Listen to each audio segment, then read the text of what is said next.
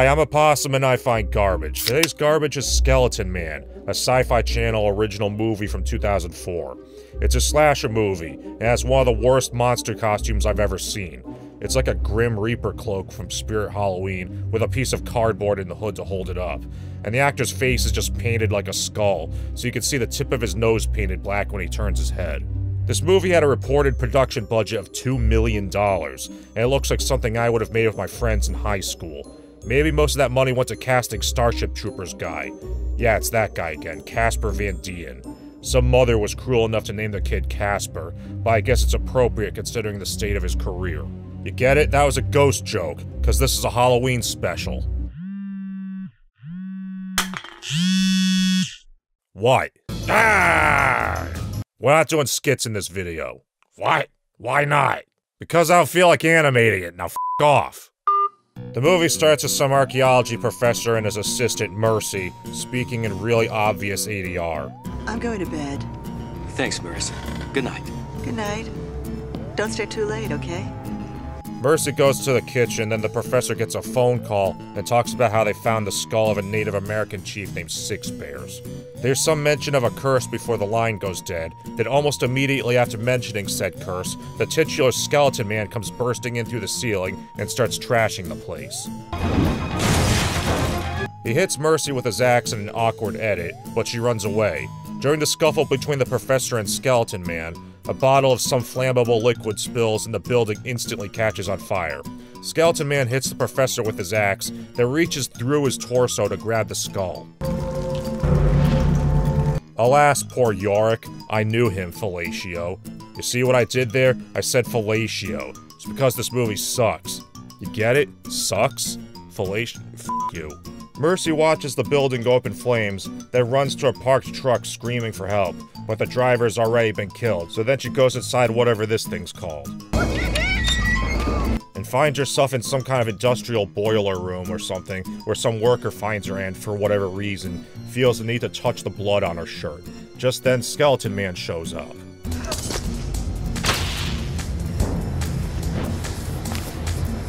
I bet that looked a lot cooler in the director's head.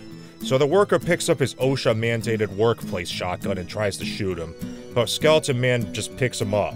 The worker screams as Skeleton Man just kinda holds him, and then he falls over when he puts him down, like he's injured or something, even though he isn't.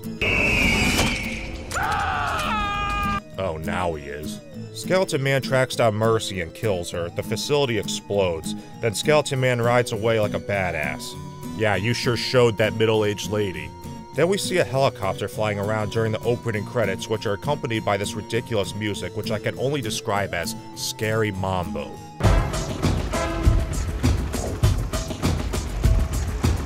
Maybe that's just what skeleton music sounds like. I would have thought there'd be a xylophone. Then we cut to two guys running through the woods. Apparently, these two guys who aren't wearing uniforms are some kind of military guys, and they call this guy in the helicopter and tell him their squad's been killed and they're out of ammo. Look how this guy holds his phone. You need to get us out of here now! They suddenly lose signal and decide they have no choice but to hang out here. Yeah, that's the only solution, just sit there. We get a random and totally pointless monster vision shot, then Skeleton Man shows up on his horse and keeps teleporting around while porn music plays. So if Skeleton Man can teleport, that just raises the question of why he even needs a horse. Maybe it's the horse that's teleporting him, I don't know. He impales this guy and peels his scalp off, and the other guy runs away. By the way, if you're wondering why the picture quality is so bad, no, this isn't a bootleg. I sourced the footage from an official DVD release. It's on one of those 8 movie packs they sell at Walmart. None of the other movies look this bad. It actually looks worse than the 369 version on Tubi TV, so I don't know. I guess they f***ed up. Kinda like my dad when he didn't pull out. Anyway, we're then introduced to the undercover search and rescue team.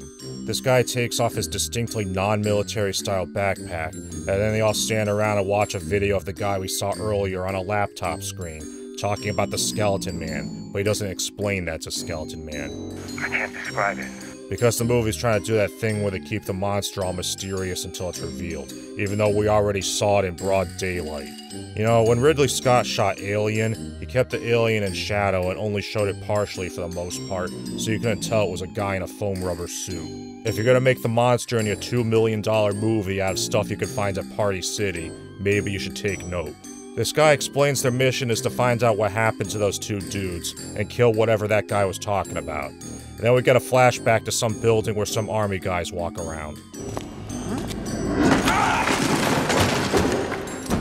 What was that? I heard a scream, and now the guy who was just 3 feet behind me is gone, and there's stuff from the ceiling all over the floor. Oh, I guess it was nothing. Anyway, I'm off to record another TikTok video. Moron. So Skeleton Man kills all these random soldier guys, and he chases after this one guy, kills him too, and then this guy rolls down the hill for a comically long time. It's all downhill from here. We cut back to the rescue team, and I guess the filmmakers realized they needed to tell us the characters' names at some point, so on-screen text tells us this guy's name is Captain Leary, and apparently, this is supposed to be Delta Force.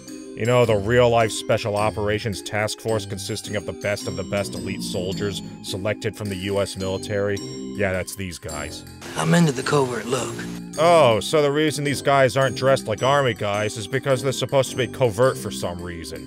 They're out in the woods, so it makes no difference, but I guess it's a good excuse to not buy costumes for your $2 million movie. These 4 chicks who aren't in Delta Force but are just there for some reason introduce themselves to each other. I guess because they just met up and hiked miles out into the woods without doing that first. Anyway, they all walk somewhere and start looking for clues. We see the guy who ran away earlier apparently still alive, until he isn't anymore. After some stock footage, the team packs up their stuff and they walk some more. Then this one lady, Smith, decides to go wander around by herself for some reason. We watch the other characters do nothing for a while, then we cut back to Smith pulling out her knife when she hears Skeleton Man stalking her, but she somehow doesn't hear the 700-pound farm animal charging at her. So Skeleton Man gets the drop on her, chases her around for a while, then impales her. I like how her shirt changes color because they just reused a shot from earlier.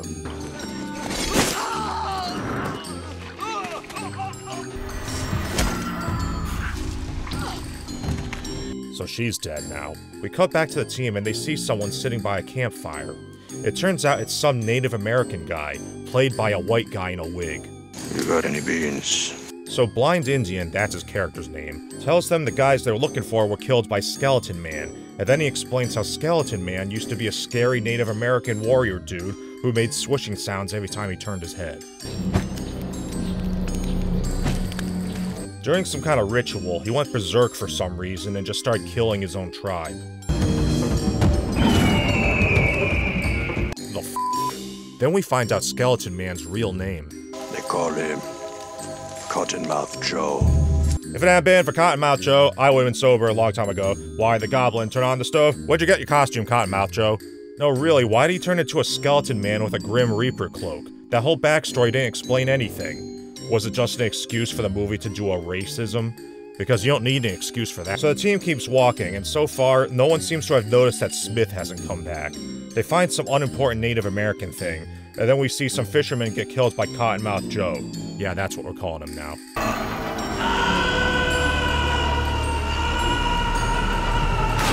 The team hears the fishermen scream, but it's of no consequence. Then they notice the compass is spinning out of control, presumably due to a major magnetic charge in the valley. Must be a major magnetic charge in this valley. Big enough current can cause magnetic changes in the brain. Make you see things.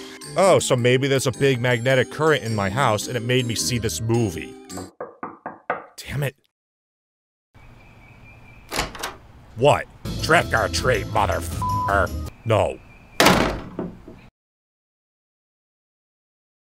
They walk around some more, then we get another random monster vision shot to trick us into thinking something's happening. Then Leary and Casper Van Dien somehow realize there's something stalking them, so they all pull out their guns, and this guy starts rambling about his time in Laos. I had a meal there once. The Mao Pagoda. It's live scorpions on rice. Eat them with chopsticks. The movie keeps doing this thing where there won't be anything happening, so the characters just talk about random bullshit. Like it's attempting to fill dead air with characterization, but whatever they talk about, if it's not immediately relevant to what they're doing, it's always some pointless nonsense that doesn't have anything to do with the story. Anyway, they rub that black shit on their faces. We get this slow motion shot of them walking past the smoke machine, which I'm sure the directors thought just looked so badass. And then they don't have the black shit on their faces anymore. This lady, whose name I can't be bothered to remember, finds a skull, and Casper Van Dien says it's a Native American burial site. I guess the Native Americans buried their dead with their decapitated heads above the ground? This has nothing to do with anything, it's just meant to be creepy. We get a bunch of nature shots. This lady sees Cottonmouth Joe's reflection in the water, but it's a fake out. A whole bunch of nothing happens. And then this lady, whose name I also can't be bothered to remember, gets impaled by Cottonmouth Joe. She was alone because she volunteered to keep watch, and for some reason, this required her to be so far away from everyone else that they couldn't hear her scream. Next thing we know, it's nighttime. Check this out. This is some real Hollywood magic right here. Casper Van Dien's body double decides to steal a truck for no reason. Really, he just finds a road and decides to steal a truck without any explanation. I mean, he does try to run over Cottonmouth Joe, but he didn't have any reason to think he would just be there on the road. And it's obvious that this is a body double, because they go out of their way to avoid showing his face, except in these close-ups which were clearly taken from another scene. They didn't even try to Photoshop the background to make it match or anything. He ends up crashing the truck and it explodes, and I'm sure this footage was taken from another movie. The body double then crawls away from the wreckage, then we get this confusingly edited shot of him getting slashed by Cottonmouth Joe.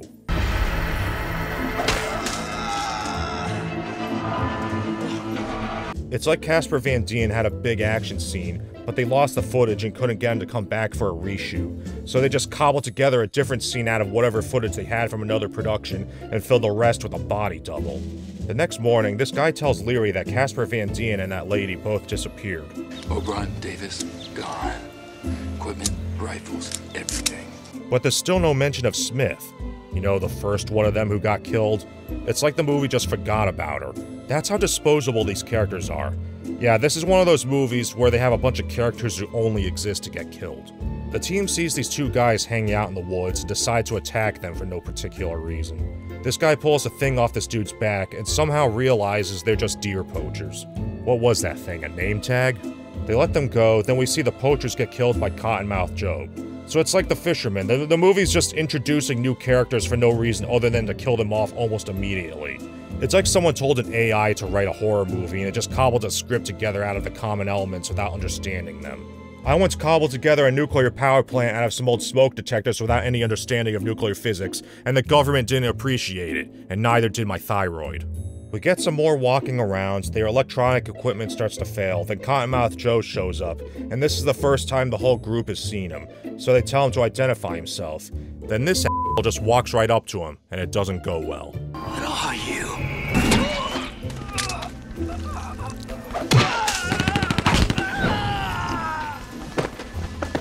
Everyone starts shooting, Cottonmouth Joe rides away, then Leary calls the helicopter and asks for an extraction. As the helicopter approaches, they spot Cottonmouth Joe and shoot at him, but he kills one of the helicopter guys, and then this dude starts shooting grenades at him, so Cottonmouth Joe manages to shoot down the helicopter with an arrow.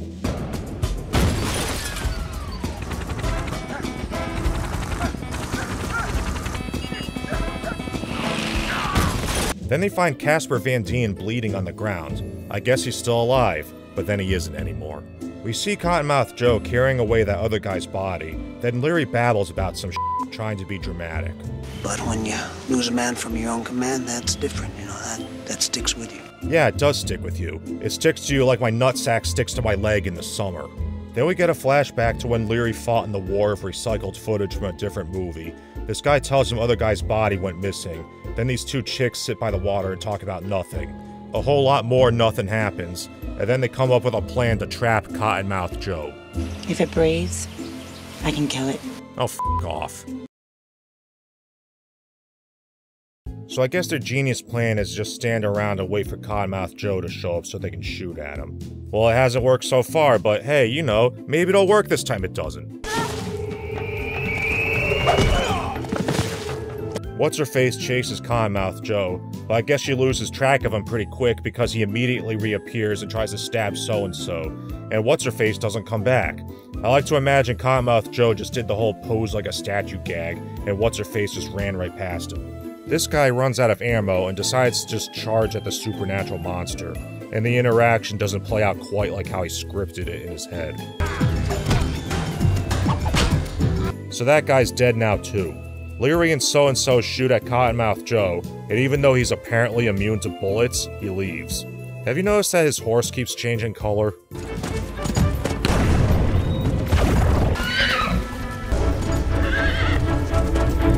Maybe his horse is like a mood ring. Anyway, Leary and so-and-so decide now would be a good time to leave the forest. We then see What's-Her-Face continuing to run after Cottonmouth Joe, who I remind you went back to keep fighting the others, but she just kept running in the same direction, somehow not hearing the gunshots. I understand that you have to separate the characters to kill them off one by one because that's just how horror movies work, but you can come up with a less idiotic way to make that happen. So anyway, Cottonmouth Joe appears and explodes her head. So Leary and so-and-so are the last ones alive. Leary comes up with another plan to blow up Cottonmouth Joe with a landmine. If I get close enough with this slam mine, I'll level everything in a 50-yard radius. Wow, 50 yards. That must be some landmine. And then this dumbass trips and rolls to the bottom of a hill where he finds a bunch of Halloween props. Among them is the dead body of, that guy. I guess Cottonmouth Joe just put him there for some reason. Leary doesn't do anything about it, so-and-so helps him back up the hill, and then they just continue on like nothing happened. It was just another pointless diversion. Cottonmouth Joe shows up again, they shoot at him, he runs away, but then they hear Cottonmouth Joe imitating someone's voice, but it's so badly voice acted that I don't even know who it's supposed to be. Don't leave me, Chief. Oh, Mother of Christ, don't leave me here like this. Not like this, Chief. On my own. I'm in so much pain. It's screwing with our heads. I guess Cottonmouth Joe can just do that now. These two are actually smart enough to realize it's a trick, but they run after the voice anyway, and ends up finding the decapitated body of that other guy, the one who charged at Cottonmouth Joe. And they realize they went around in a circle. Then, for no particular reason, they decide to separate. Really, the movie doesn't even excuse it with a throwaway line or anything. Leary just tells so-and-so to go take the high ground, and she runs off. It's all for no reason other than the plot needs them to separate. Leary starts stuffing something into a can, and then so-and-so runs into Cottonmouth Joe, who knocks her out. Leary plants the landmine, which audibly beeps and has clearly visible blinking LED lights,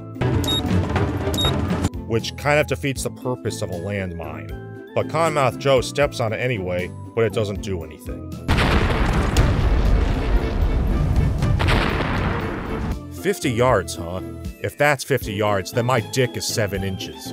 Then we cut to some random chemical plant where, for no particular reason, Cottonmouth Joe decides to just show up and start killing everyone. Like, what is this guy trying to do? What's his motivation? The beginning of the movie made it seem like he was trying to take back ancient Native American artifacts, like that skull, but that just completely falls by the wayside, and he seems to be just killing random people for no reason other than the movie needs the bad guy to do bad things. Like, what's the plot? It feels like whoever made this movie just said, okay, what do we got? And then one guy said, I can get us into the chemical plant my uncle works at. And then the producer was like, okay, cool, let's have a scene at the chemical plant. And then another guy said, the woods are free to film in. So they shot most of it in the woods. And they basically just shot a bunch of disconnected scenes and strung them together with a flimsy connect-the-dots story afterwards. So Cottonmouth Joe just kind of wanders around killing everyone he sees. Then Leary sees the fires at the chemical plant. Then he finds so-and-so and brings her down to the chemical plant parking lot, and I guess it took several hours to get around the hill because it's suddenly nighttime now and there's cops and emergency vehicles all over. He puts so-and-so in an ambulance, then talks to a sheriff played by John Travolta's brother for some reason, who gives him his shotgun, and then he heads inside the plant. Once inside, he tells this guy to cut the power, and then he wanders around looking for Cottonmouth Joe. He eventually finds and shoots him, which of course doesn't work. Then he starts yelling at these scientists to get out. Cottonmouth Joe knocks the shotgun out of his hands and punches him into the ceiling, so he runs away and has enough time to set up a tripwire thanks to the fact that Cottonmouth Joe just kind of slowly walks around, because that's just how slasher villains do things. Leary tells the guy on the radio to turn on the power on his signal, and then he starts flipping switches and pulling cables as if he knows what they do. And then he hides behind some pipes as Cottonmouth Joe sets off the tripwire, which, of course, doesn't do anything, because if you haven't realized this by now, this movie is just a series of pointless shit happening for 88 minutes. Cottonmouth Joe goes down this hallway, Leary seals the door behind him, and then he tells the guy to turn the power on, and this somehow causes Cottonmouth Joe to explode. I don't know what they did exactly, but everything just starts blowing up, so Leary runs out of the building, and then the movie just kind of ends. It's over. It's all over.